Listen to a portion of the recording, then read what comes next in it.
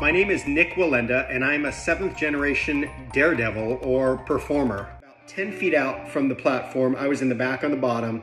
That's when my greatest nightmare became a reality. 5 family members and friends that were in that pyramid fell and hit the ground. It was absolutely the greatest battle of my life and of my career, was to overcome something that I didn't think was in my DNA, fear. All I could think about was that one. It wasn't about the 4,000 or 3,999 successful times I'd done it.